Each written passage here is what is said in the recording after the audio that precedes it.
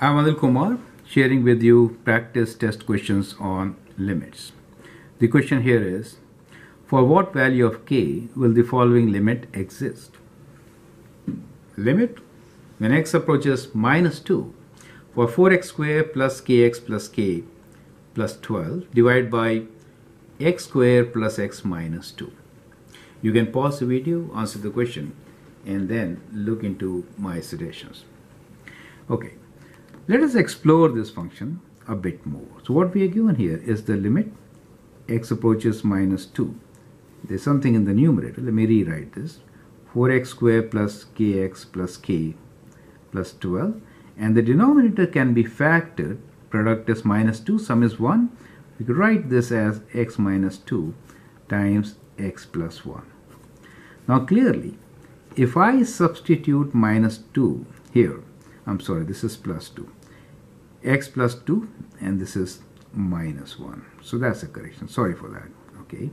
So if I substitute minus 2 here, then what happens? As soon as you sub x equals to minus 2, you get 0 in denominator. Do you see that? So I factored just to show you that. If I write minus 2 here, it becomes 0. You could substitute here also. X squared plus x minus 2. Let's do that. So even in this, original equation, if I substitute minus 2, what do I get? So that is 4, right? Minus 2, which is 0. So denominator is 0 for x equals to minus 2. What does that tell you? So that is the thinking which goes when you solve such questions. It really says that the limit of this function can exist only if we have x minus 2 as a factor of numerator also, right? So this implies that the limit can exist only if numerator also has x plus 2 as its factor. This is very important. That is to say, if I substitute x equals to minus 2 in my equation, it should be 0. Perfect. If I substitute minus 2 in the numerator, it should be 0.